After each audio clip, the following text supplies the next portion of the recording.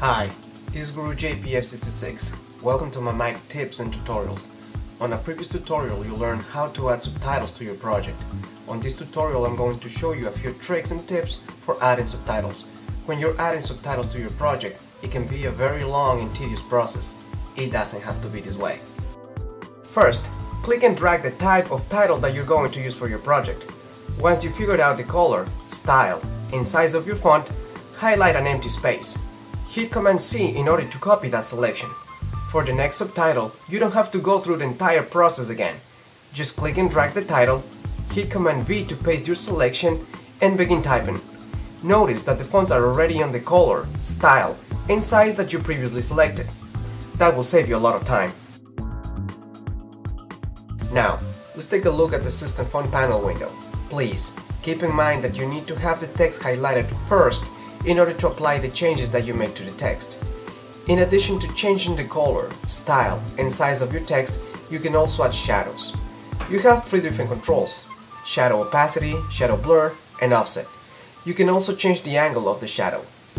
Full Moon 272, one of my subscribers, asked me how to make the text transparent. It is very easy. Just select the color of the text, then change the opacity, and you can see how the text becomes transparent. Once again, keep in mind that the text needs to be highlighted for the changes to be applied. I hope that helped you, Full Moon 272.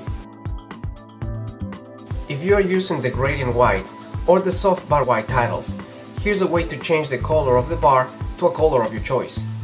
Click and drag the title to your project, then select the bar. You'll see a light blue line around the bar. With the System Font panel window, change the color of the bar. You can also, just like the text, change its opacity.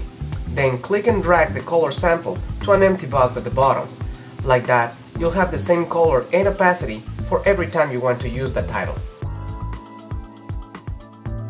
When doing subtitles, and then you change your mind about a style, going back and retype your text can be a real pain and a time-consuming process. But you don't have to retype your text.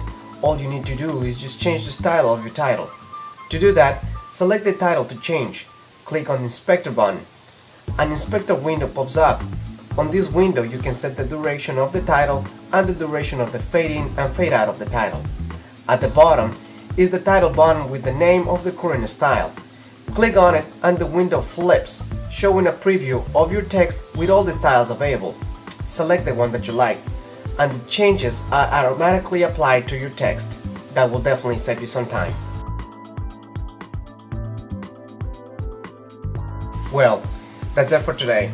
I hope you liked this tutorial. Until next time, this is Guru JPF66, and always remember: comment, rate, subscribe. This video is being brought to you by